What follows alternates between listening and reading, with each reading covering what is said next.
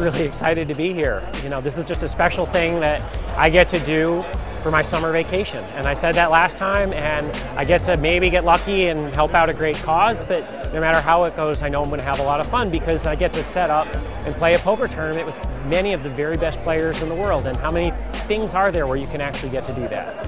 Terrific. 2 years ago I finished third, and I won a bunch, and I gave it all to Cityyear, which is an organization that actually now I've joined the board of, and we've really been supporters of in a very big way. What they do is they put like teams of 10 to a dozen or so young people into the schools to help the school culture, to cheer on the kids, to help in the classroom, to help on the playground, to help in the lunchroom, to bring up the morale of the school so that the kids have a better chance to want to come to school and to get through their education and get onto high school. These are mostly middle schools.